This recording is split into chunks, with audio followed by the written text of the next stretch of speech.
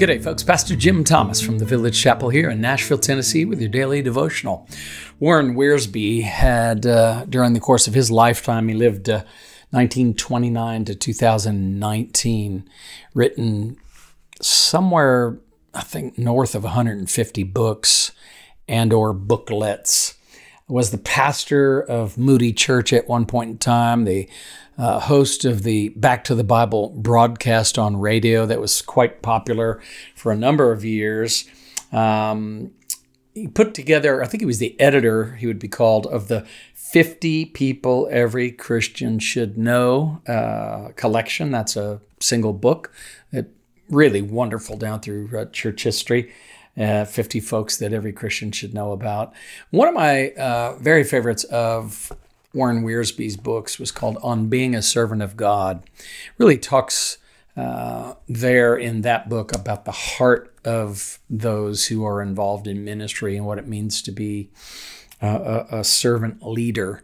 And it has been a book I have gone back to time and time again just for the tone of it. And anyway, Warren Wiersbe has also put together a collection of reflections on the Psalms. And one of his publishers published this sometime before he passed away. It's called Prayer, Praise, and Promises. And I'd like to read he's got a few different days. This is spread out and stretched out over a year, but I'd like to read Psalm 37 and then what he has to say about Psalm 37. I'll just read the first 7 verses here of Psalm 37. These are just a powerful psalm of King David. Do not fret because of evil men or be envious of those who do wrong, for like the grass, they will soon wither, like green plants, they will soon die away. And you can almost see that. I mean, the ancient songwriter here, David, whether he wrote this strumming his harp while he was watching over sheep as a shepherd boy, or whether he wrote it while he was the monarch, the king, the great King David, I'm not sure. But what I am sure of is that he was a poet and thought poetically, and he speaks in ways that you can kind of see all of this. Don't fret yourself because of evil men or be envious of those who do wrong, because they seem to always be getting ahead. They always seem to be winning and advancing and becoming well, all that stuff. Don't fret because of their success. For like the grass, they will soon wither, like green plants, they will soon die away. And wisdom flows throughout the book of Psalms. And of course, here we have some wisdom that gives us a perspective on life. And it's so easy for us to get into comparison thinking with different people. Oh, I wish I had that person's success. Oh, I wish I had that person's opportunities, that person's car, that person's talent. Some people think I wish I had that person's family or their wife or whatever it might be. And here he says, don't fret because of evil men or be envious of those who do wrong. Like the grass, they will soon wither. Like green plants, they will soon die away. Trust in the Lord and do good. Dwell in the land and enjoy safe pasture. Delight yourself in the Lord, and he will give you the desires of your heart. Commit your way to the Lord. Trust in him, and he will do this. He will make your righteousness shine like the dawn, the justice of your cause like the noonday sun. Be still before the Lord and wait patiently for him. Do not fret when men succeed in their ways, when they carry out their wicked schemes. Refrain from anger and turn from wrath. Do not fret. It leads only to evil. For evil men will be cut off, but those who hope in the Lord will inherit the land. And that's just really the first 8 or 9 verses there of Psalm 37. There are a bunch more, and I encourage you to go read the entire psalm if you're intrigued by some of what I've just read there. Let's hear from the sage, the pastor, the author, Warren Wiersbe, and just see what he has to say here. He's focusing in on verses 5 through 7. Commit your way to the Lord, trust also in him, and he will bring it to pass. That's verse 5. Bring what to pass? Warren Wiersbe asks, and I love the way he used to ask questions, and got to hear him once talking to 500 pastors and answering their questions that were all being submitted. They were all, I think they were written out and sent in on 3x5 cards, but you can even go online, I think, and you can hear this if you just search Warren Wiersbe and Pastors Conference or something like that. He was just so loving and wise and brilliant. Commit your way to the Lord, trust also in him, and he will bring it to pass. Verse 5. That's of Psalm 37. Bring what to pass? Asks Warren Wiersbe. Well, God will bring to pass the thing that does you the most good and that brings him the most glory. This is a good verse to memorize, he says. No doubt there is something in your life you would like God to do. You've been thinking about it, dreaming about it, praying about it. If God is going to accomplish things for us and in us and through us, we must follow certain instructions. And we have those instructions right here in Psalm 37. So listen to these 3 things that Warren Wiersbe highlights from Psalm 37. First, we must commit our way to the Lord. This is a definite act of our will. We don't commit it to the Lord and then take it back any more than a farmer plants his seed and then keeps digging it up to see if it's growing. Committing our way to the Lord is an act of the will, an act of faith. We make our way his way, and we make his way our way. That's worth saying again, don't you think? We make our way his way, and we make his way our way. That's so good. Committing our way to the Lord is an act of the will and an act of faith. And secondly, not only must commit our way to the Lord, but secondly, we must trust God. So it's commit your way to the Lord, trust also on him, and he will bring it to pass. So second point, we must trust God. What does it mean to trust God? It means to believe his promises and to know that he is such a wonderful God that he always can be trusted. We trust people because of their good character or performance. God's character is perfect, and his record is perfect.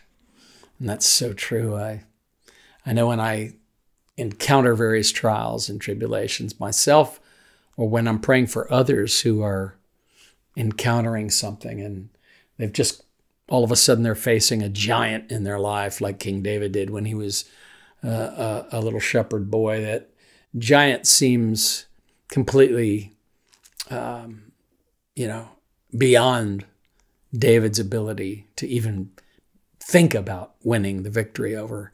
And yet David, when he was facing the giant, as he ran to the battle, he shouted, "The battle is the Lord's." And that's exactly what we have to do too, is trust the Lord, commit our way to the Lord and trust the Lord. God's character is perfect and his record is perfect. Good to remind ourselves of that record. God has been faithful to you. God has been faithful to me. And so the next giant I face, the next storm I go through, the next difficulty, I need to remind myself, I need to stir myself up by way of reminder of God's character and God's faithfulness. So the first thing is we must commit our way to the Lord, Warren Wiersbe says. Second, we must trust God. And third, he says here, we must wait on the Lord. And again, he's expounding really from that verse 5, isn't he? Commit your way to the Lord, trust also in him, and he, the Lord, shall bring it to pass. Okay, so we wait on the Lord. When will he act? I don't know how many times I've asked that question. Warren Wiersbe is so generous-hearted as a pastor and so honest himself that with each of these, he's asked a question, hasn't he? You know? And here he's asking, when will God act? And I don't know about you, but I don't always find that God is operating on my timetable the way that I want him to. He's either too slow or too fast. But as I look in the rearview mirror over my 6 decades on the planet, I don't find God's too fast or too slow. I find that God's always right on time. He knows so much more than we do, doesn't he? Third, we must wait on the Lord. When will he act? When he wants to. This is why David adds, and this is from verse 7, rest in the Lord and wait patiently for him. Martin Luther translated this, quote, be silent to God and let him hold thee. Wiersbe says, and this is his pastor's heart speaking, he says, I like that. Just rest in the Lord. Wait for him. He's working in you and on you while he's working for you. Commit, trust, and wait. And he will bring it to pass. I got to read that last couple of sentences one more time for myself, if not for you. Martin Luther translated it this way, be silent to God and let him hold thee. And Wiersbe says, I like that. Just rest in the Lord. Wait for him. He's working in you and on you while he's working for you. Commit, trust, and wait, and he will bring it to pass. In each of the day's readings, for those of you that are watching this on YouTube anyway, at the very bottom down here, you'll see there's a bracketed section, and each time he's got a little closing comment or a question. And that's what makes Prayer, Praise, and Promises by Warren Wiersbe even better than what we just read. These are great questions. What would you like to see God do in your life? Start by aligning your will with his. Commit your way to him. Trust him and wait on him. God is working for you. In his time, he will accomplish his work. Let me pray for us. Lord, thank you for the wisdom of Warren Wiersbe, our older brother, now home with you. I'm so grateful for this sage perspective on sort of an eternal perspective, even though he wrote this while he was still with us. Grateful to you, Lord, for Psalm 37, for David and all the stuff that he went through and the way that he kept turning to you and was a man after your own heart. And you showed yourself faithful. Even when David was a sinner, even when he turned his back on you, you continued in pursuit of him. Lord, do that for us. Show yourself faithful, Lord. Show yourself to be gracious and kind to each and every person within the sound of my voice right now. I haven't a clue what they're going through. I know just a little of what I'm going through, and I certainly have knowledge of some of those I love dearly who are going through a great deal, and I pray for them, and I pray, Lord, that you will be our refuge and strength. You will be their fortress, and Lord, you will prove yourself faithful to them and pour your glory through our lives. We pray in Jesus' name, amen and amen.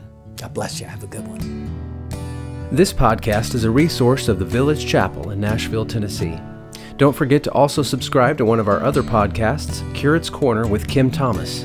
Every Friday throughout the season of Lent, join Kim as she looks at the story of Jesus' last week as told through classic art prayers, and scriptures.